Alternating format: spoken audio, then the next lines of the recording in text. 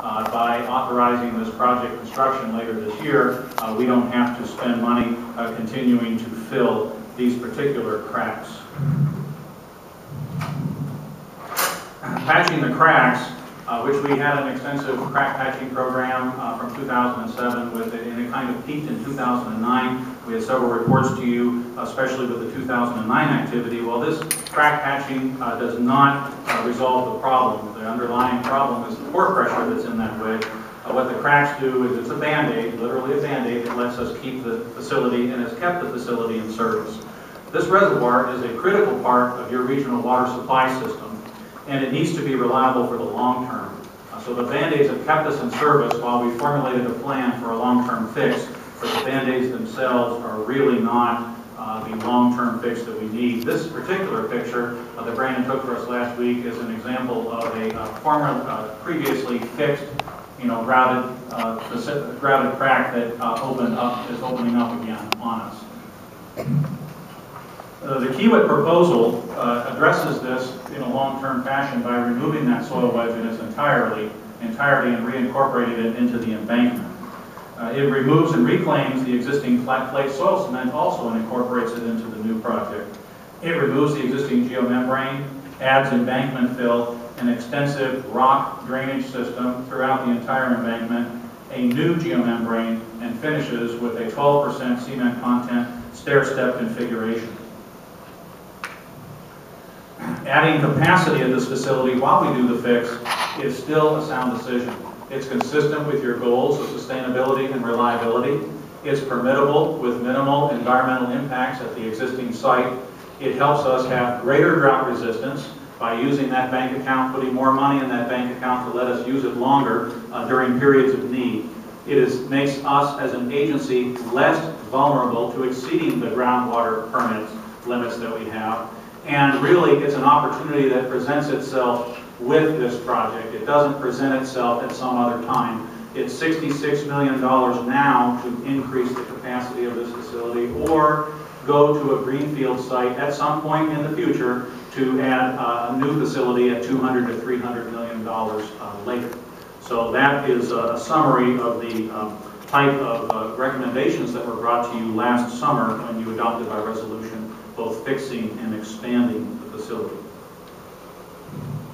Where are we on the project right now on design and permitting? We are in the process. Our permit application has been submitted to FDEP.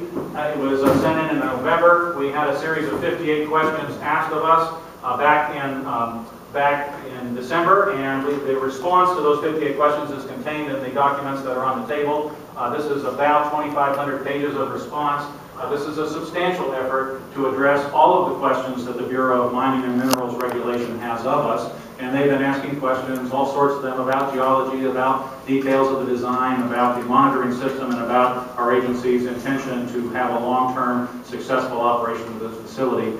They are due to respond to these documents that we submitted. We're due to get that response from them April 19th, later this week.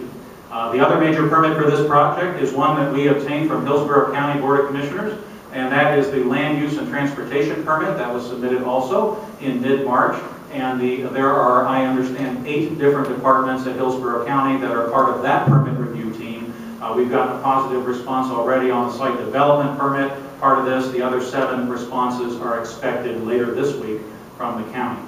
And then finally, the other activity that we're working on is the 2012 Revenue Bond Team has been convened. That's being managed by Christina Sackett at the General Manager's direction, and there will be a recommendation brought to you in the form of a bond resolution at your June board meeting. In another effort that is Paula Dye working through your General Manager, you have authorized an application for co-funding for that capacity increase. Not for the repair, but for the capacity increase part of this job. And in December, staff submitted a co-funding request for $33 million, or half of that $66 million cost to increase the facility. In April, just earlier this month, the funding subcommittee took action by deferring to the full governing board for having a broader discussion of this.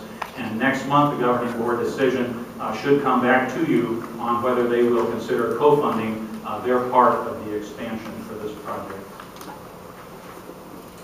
The next steps then are coming to you in June, where we will ask you to consider a bond resolution.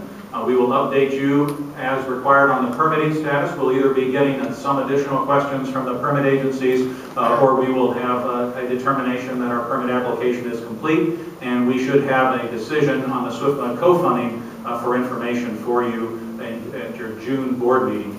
The plan is we are still on schedule to start construction this fall. This is a 26-month construction project, and we would be finishing that construction in fall of 2014.